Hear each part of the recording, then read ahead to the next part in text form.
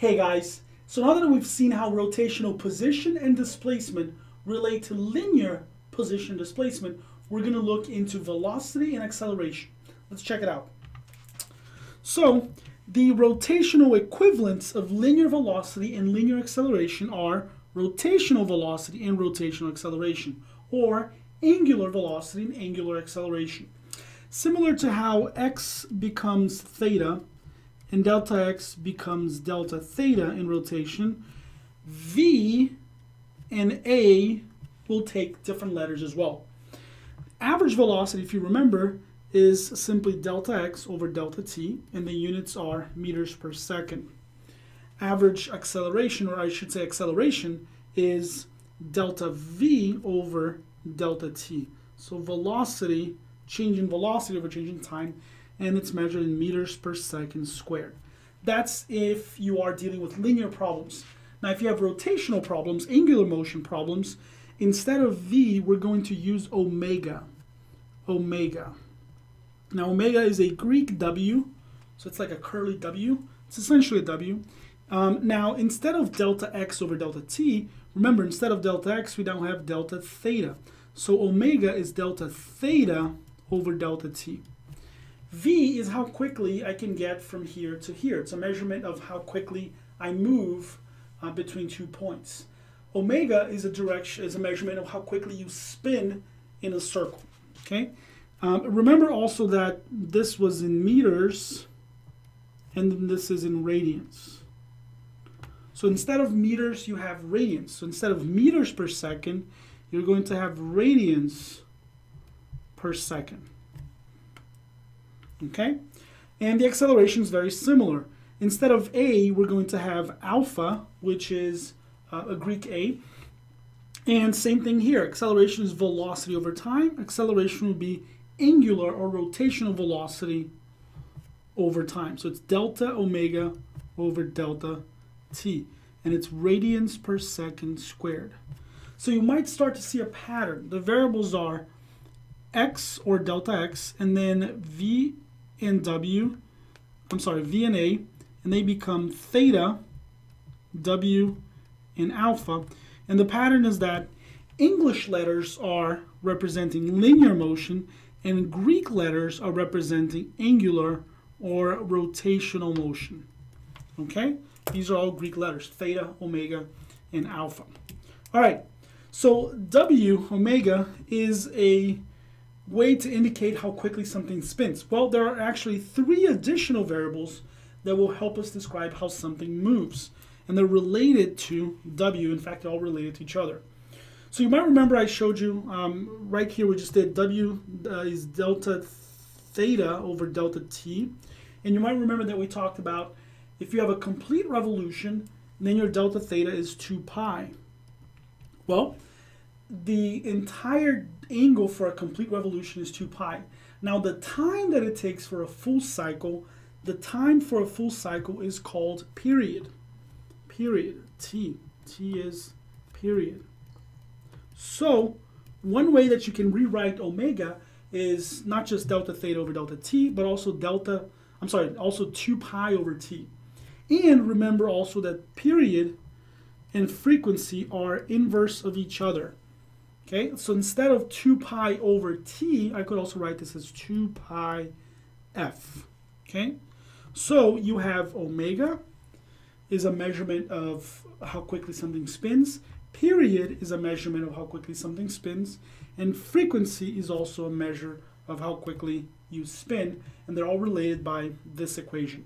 Okay, last one we're going to talk about is RPM. Now, RPM stands for revolutions per minute, so 1 RPM is 1 revolution per minute. A hertz, which is a unit of frequency, okay, frequency is measured in hertz, is 1 revolution per second. So you can see how these two are related. So for example, if I tell you something spins with 120 RPM, or at a rate of 120 RPM, RPM is simply 120 revolutions per minute. And what I can do is I can put a minute up here and convert this into seconds by dividing by 60. 1 minute equals 60 seconds. I can do this. And look what I end up with. 120 divided by 60 is 2. So I end up with 2 revolutions per second. Revolutions per second is frequency, okay? Revolutions per second right here is frequency. So if you have RPM, you can convert to frequency by dividing by 60, okay? So I'm going to quickly write another equation here, which is that frequency is RPM over 60. Now we have a way to connect all of these guys, okay? W, T, F, and RPM are all connected, okay? Typically what you're going to do is we're going to convert from any of these 3, big T, F, or RPM, back into omega using these equations, okay? And the idea, you'll see more of this later, is most of the equations I give you will have W, but not any of the other letters. And I have a little diagram to connect all of these things. So if you have RPM, you will want to convert it to frequency. And the way you do this is by using F equals RPM over 60. Okay, that's how you go from RPM to frequency. And then from frequency, you can convert into either period, using the fact that period is the inverse of frequency, or you can convert into omega, using the fact that omega is 2 pi f, okay? And obviously you can convert backwards in any direction. Generally you want to end up here, but you might have to go from, let's say, W to RPM. We'll do some of this stuff. All right, cool. So these are the 4 units that tell you how quickly something spins, and you may have to convert among them. Trying to highlight this. There you go. All right, one last point before I do an example, and I've mentioned this briefly before. Rotational equations, which is what I'm showing you a few already by now, they work for 2 different situations. One is when you have a point mass. A point mass is a tiny object of negligible size that spins around a circular path. We call it a point mass because we just represented it by a point. It has no volume, okay? I'm going to say that the radius of this object is 0. Imagine a sphere with a radius of 0. It has no radius. It has no volume, okay? Radius is 0. You could also write, if you want, volume equals 0. I'm going to actually write out volume so I don't think it's velocity.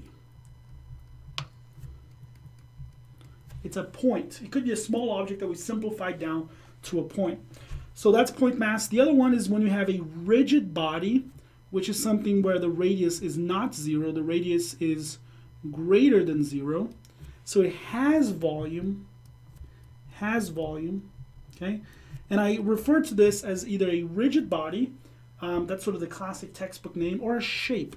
The reason why I like to think of it as a shape is because in these problems, usually you will be told what the shape is.